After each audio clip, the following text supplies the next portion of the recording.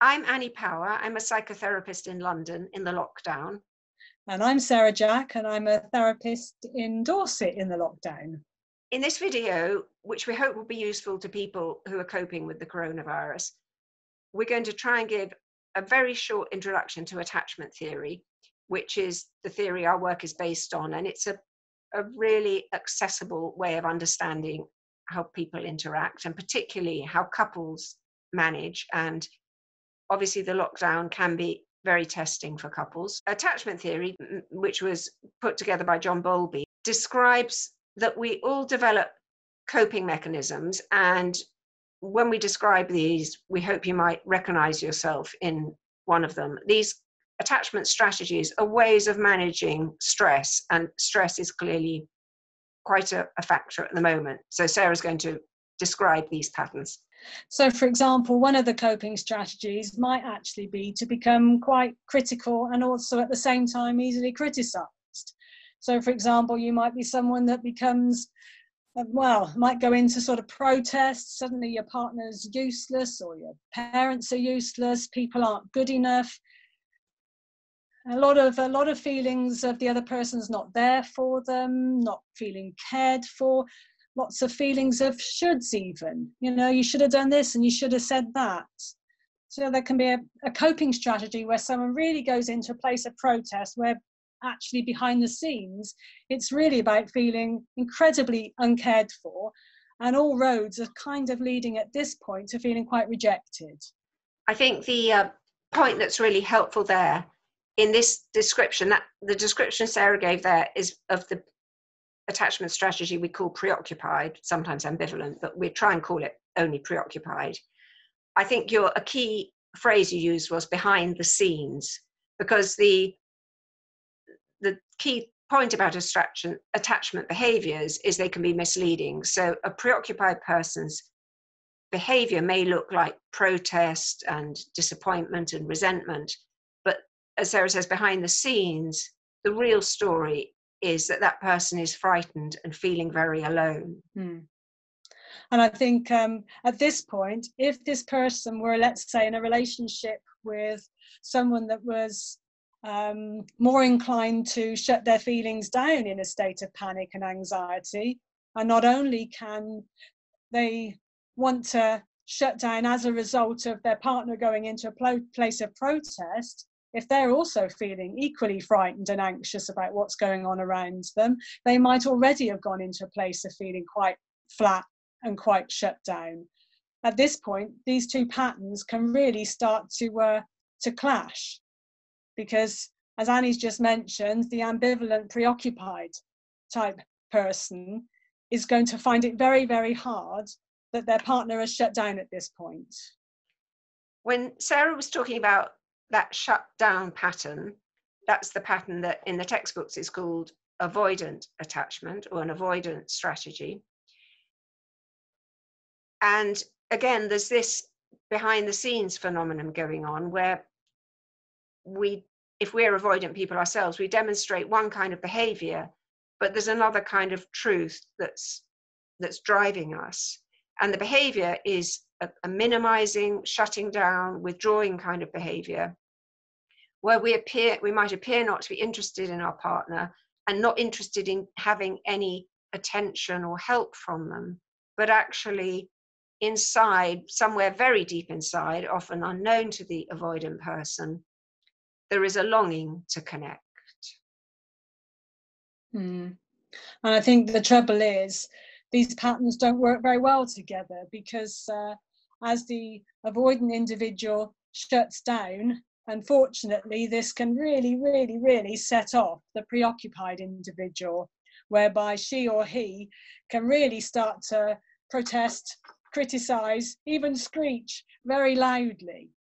And if I amplify my feelings, then I will get my point across. This is what's coming from the preoccupied individual, really, really, really needing to amplify, because maybe, just maybe, they will then get through, which of course doesn't work very well, because instead of getting through, what happens is the avoidant is much more likely to shut down even further and go quiet, go still, go very flat, just lie very, very low.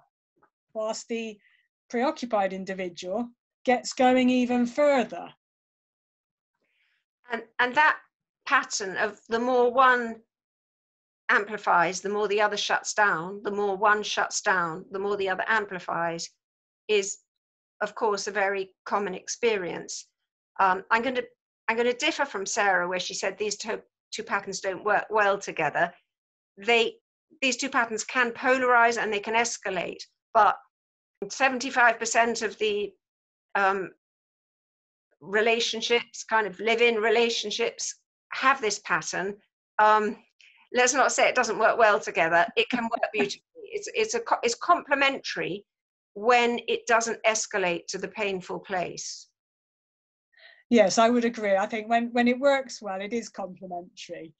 And I think also with the preoccupied, as they become more and more intense, trying to get through, there's a sense that the preoccupied is quite unfillable inside. They've got this unfillable hunger where they're pushing more and more and more for something that they feel that they're entitled to. They're entitled to a response. They're entitled to a certain type of behavior. They're entitled to care at the end of the day. And they just don't feel that they're getting it. I like that description because it shows the pain in the preoccupied person who keeps, as it were, banging on the door too loudly, so actually sending their partner away. I'm going to summarize this session. I'm going to give some description of how these two patterns, the avoidant and the preoccupied, how they develop in childhood. So if you're a bit allergic to hearing that parents may have a lot of influence on their children, you can switch off now.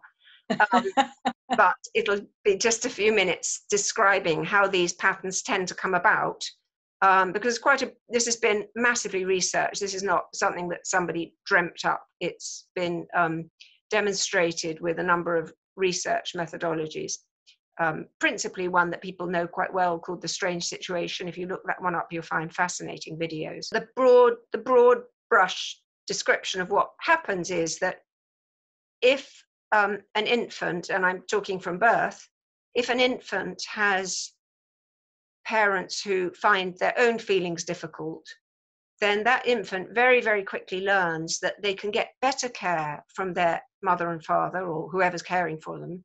They can get better care from their carer if they keep their own feelings under wraps. If they're feeling troubled, they learn not to show it. And this is before they're 1 year old, before they can talk. An infant will have learned to adapt its style of being to get the best care from its parents. This is an evolutionary factor. So for the avoidant child, that means they've learned basically not to make a fuss.